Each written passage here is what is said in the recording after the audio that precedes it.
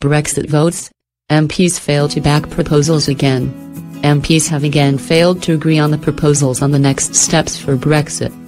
The Commons voted on 4 motions for leaving the EU, including a customs union and a Norway-style arrangement, keeping the UK in the single market, but none gained a majority. The votes were not legally binding, so the government would not have been forced to adopt the proposals. This breaking news story is being updated and more details will be published shortly. Please refresh the page for the fullest version.